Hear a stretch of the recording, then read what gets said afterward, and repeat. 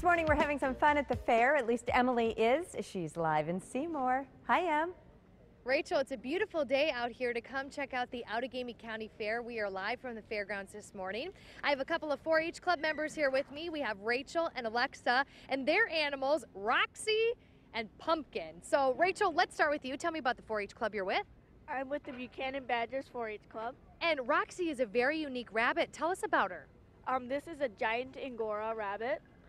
They must have at least 2 inches of wool, and they must have a very nourished and full body on them. Wow. Tell me about the preparation it takes to get to this moment, because you're going to be showing her off today. So tell me about that. You must groom Angoras at least twice a week, but I like to groom mine every other day to make sure that the wool is still in good condition. And you want to make sure that the wool is not stained and that it looks nice. And that's what the judges are going to be looking for today? Yes. Wow. She's really cool. Is she comfortable sitting like that? Her neck is like back. Like, is she okay? Yes.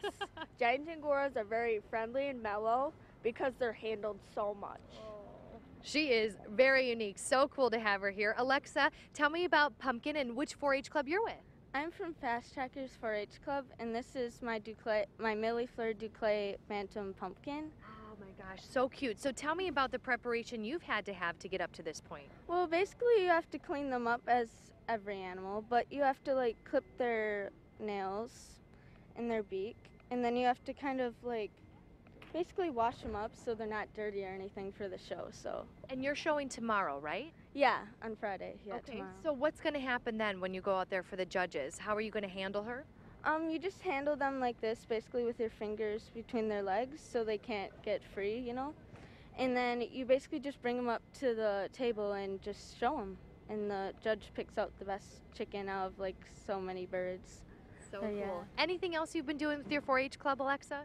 Well, I also take pigs and sheep to the fair too, so, and rabbits. How cool. Well, best of luck to you. And then if someone wants to come check you out today, Rachel and Roxy, what time are you going to be showing at? I'm going to be showing my rabbits at 8:30 this morning.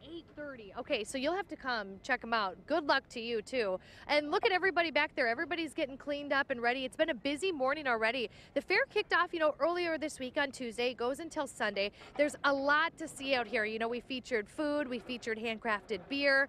Coming up in the 8 o'clock hour, we're going to be featuring some games. I'm going to try my hand at some of that. So go to our website to learn more about how you can come out here, experience all the fun in Seymour. We'll send it back to you. What great weather for it. Thanks, Em.